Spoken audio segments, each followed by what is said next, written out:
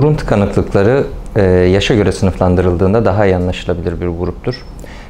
Çocukluk çağı burun tıkanıklıkları, genç erişkinlerin burun tıkanıklıkları ve yaşlı hastalarımızın burun tıkanıklıkları diye sınıflamakta fayda var.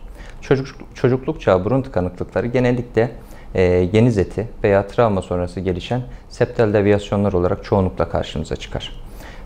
Burada özellikle dikkat edilmesi gereken husus, herhangi bir komplikasyona mani olmak adına özellikle travma sonrası erken dönemde doktor ziyareti, bir kulak burun boğazcı ziyareti çok önemlidir. Çünkü septal hematom veya apse dediğimiz hadise başa geldiğinde burunda deformiteler meydana getirmekte ve düzeltilmesi gerçekten zor olmaktadır. Geniz eti dediğimiz hadise çocukluk çağının en sık hastalıklarından bir tanesidir. Burun tıkanıklığı, gece horlama, uykuda nefes durması ve kronik infeksiyona neden olmaktadır. Dolayısıyla ameliyatla bu geniz etinin alınması hastanın bu tür semptomlarının çözülmesini sağlar.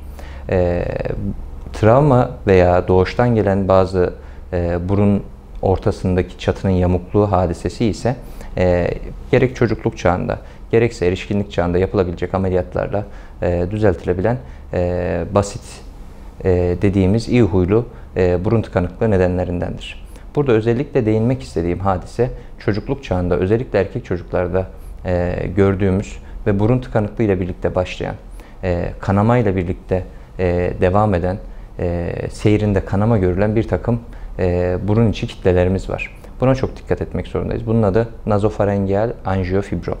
Nazofarengeal anjiyofibrom çok büyük oranda, %99 diyebileceğimiz oranda erkek çocuklarda görülen 5-6 yaştan 17-18 yaşlara kadar olan aralıkta çok sık görülen bir kitledir ve ameliyatla tedavi edilmesi gereken gerçekten sıkıntılı bir durumdur. Özellikle burun kanaması olan ve burun tıkanıklığı gelişmeye başlayan çocuklarda, erkek çocuklarda bu durum mutlaka akılda tutulmalıdır. Genç erişkin yaş grubundaki burun tıkanıklıklarından bahsedecek olursak burada da yine çok büyük çoğunluğu burundaki septum dediğimiz bölgenin yamuklukları oluşturmakta. Septum yamukluklarının tedavisi yine çocukluk çağında olduğu gibi nispeten kolay ameliyatlarla yapılabilmekte ve burun tıkanıklığı giderilmekte.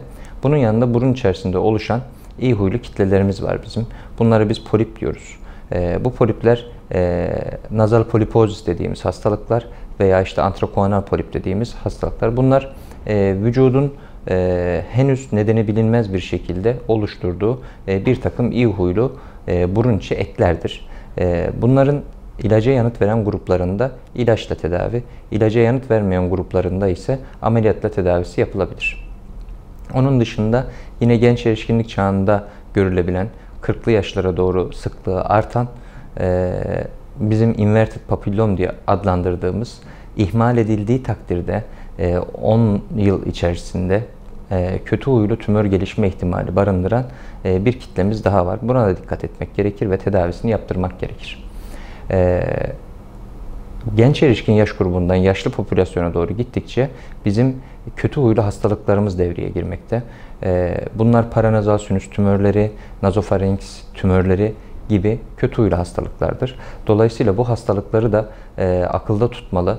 50 yaş civarı veya üstünde artık o güne kadar olmayan bir burun tıkanıklığı ortaya çıkmışsa, buna kulakta tıkanıklık ve işitme kaybı da eşlik ediyorsa hızlı bir şekilde bir kulak burun boğaz uzmanına bu tür semptomların olduğu belirtilerek başvurulmalı ve tedavisi için hızla yol alınmalıdır.